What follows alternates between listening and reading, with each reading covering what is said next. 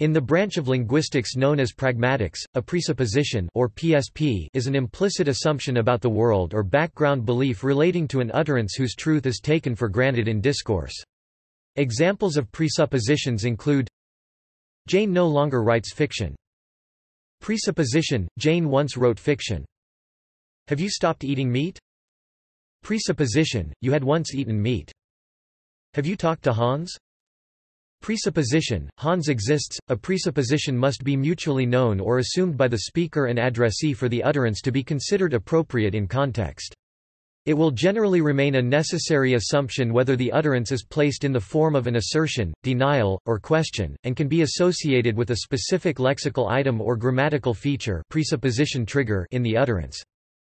Crucially, negation of an expression does not change its presuppositions. I want to do it again and I don't want to do it again both presuppose that the subject has done it already one or more times. My wife is pregnant and my wife is not pregnant both presuppose that the subject has a wife. In this respect, presupposition is distinguished from entailment and implicature. For example, the president was assassinated entails that the president is dead, but if the expression is negated, the entailment is not necessarily true. Negation of a sentence containing a presupposition. If presuppositions of a sentence are not consistent with the actual state of affairs, then one of two approaches can be taken. Given the sentences "my wife is pregnant" and "my wife is not pregnant" when one has no wife, then either both the sentence and its negation are false, or Strawson's approach, both "my wife is pregnant" and "my wife is not pregnant" use a wrong presupposition, i.e. that there exists a referent which can be described with the noun phrase "my wife" and therefore cannot be assigned truth values. Bertrand Russell tries to solve this dilemma with two interpretations of the negated sentence. There exists exactly one person, who is my wife and who is not pregnant. There does not exist exactly one person, who is my wife and who is pregnant. For the first phrase, Russell would claim that it is false, whereas the second would be true according to him. Projection of presuppositions.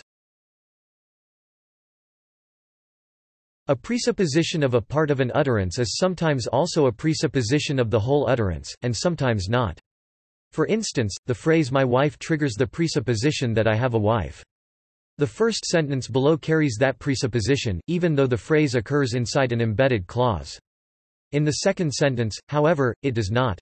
John might be mistaken about his belief that I have a wife, or he might be deliberately trying to misinform his audience, and this has an effect on the meaning of the second sentence, but, perhaps surprisingly, not on the first one.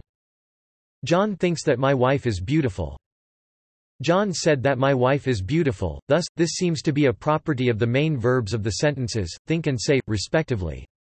After work by Laurie Karttunen, verbs that allow presuppositions to pass up to the whole sentence, project, are called wholes, and verbs that block such passing up, or projection of presuppositions are called plugs. Some linguistic environments are intermediate between plugs and wholes, they block some presuppositions and allow others to project. These are called filters. An example of such an environment are indicative conditionals, if-then clauses. A conditional sentence contains an antecedent and a consequent. The antecedent is the part preceded by the word if, and the consequent is the part that is or could be preceded by then. If the consequent contains a presupposition trigger, and the triggered presupposition is explicitly stated in the antecedent of the conditional, then the presupposition is blocked.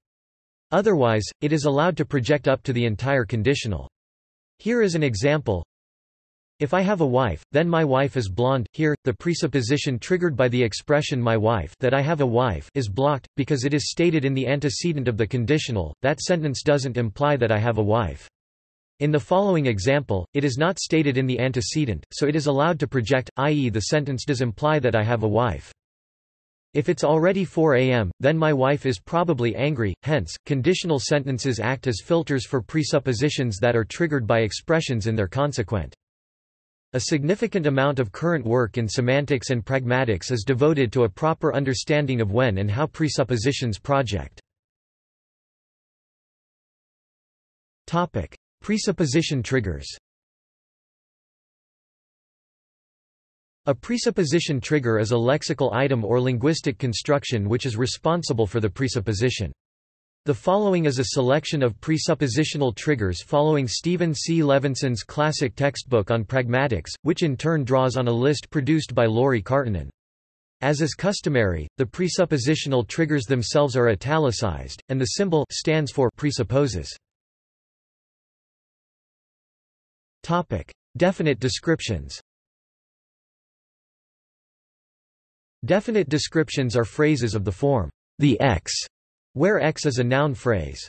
The description is said to be proper when the phrase applies to exactly one object, and conversely, it is said to be improper when either there exist more than one potential reference, as in, the senator from Ohio, or none at all, as in, the King of France.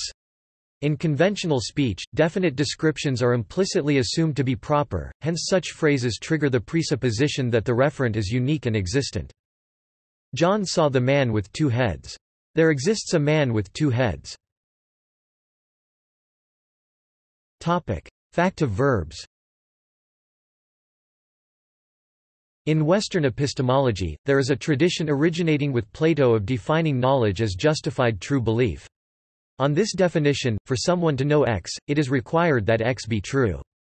A linguistic question thus arises regarding the usage of such phrases. Does a person who states, "John knows X," implicitly claim the truth of X? Steven Pinker explored this question in a popular science format in a 2007 book on language and cognition, using a widely publicized example from a speech by a U.S. president.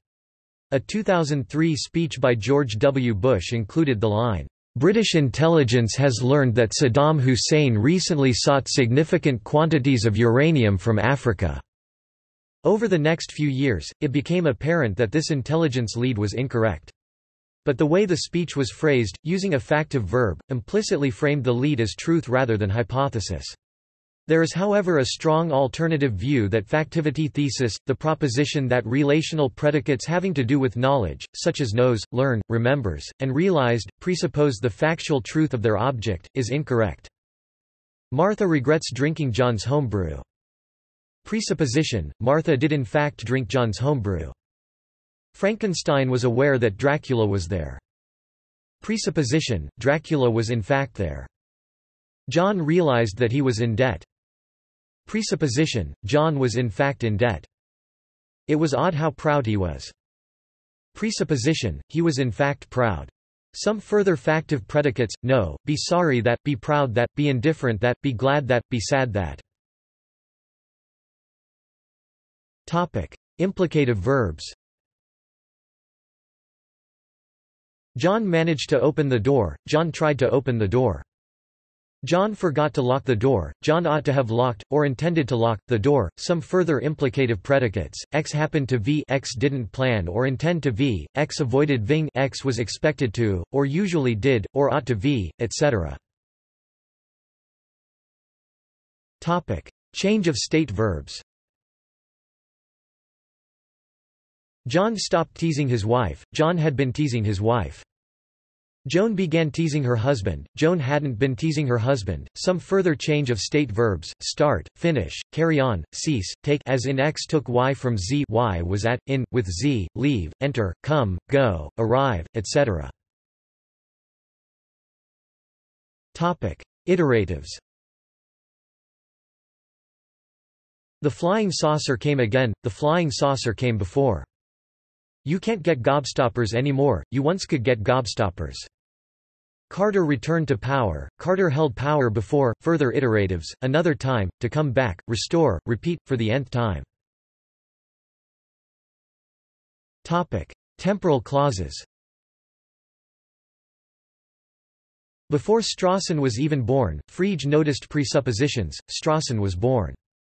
While Chomsky was revolutionizing linguistics, the rest of social science was asleep. Chomsky was revolutionizing linguistics.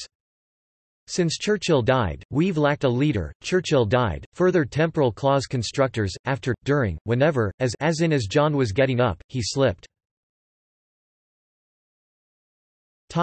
Cleft sentences. Cleft construction, it was Henry that kissed Rosie, someone kissed Rosie. Pseudo-cleft construction, what John lost was his wallet, John lost something. Comparisons and contrasts. Comparisons and contrasts may be marked by stress or by other prosodic means, by particles like to, or by comparatives constructions. Marianne called Adolphe a male chauvinist, and then he insulted her. For Marianne to call Adolphe a male chauvinist would be to insult him. Carol is a better linguist than Barbara, Barbara is a linguist. Counterfactual conditionals. If the notice had only said minefield in Welsh as well as in English, we would never have lost poor Llewellyn. The notice didn't say minefield in Welsh. Questions.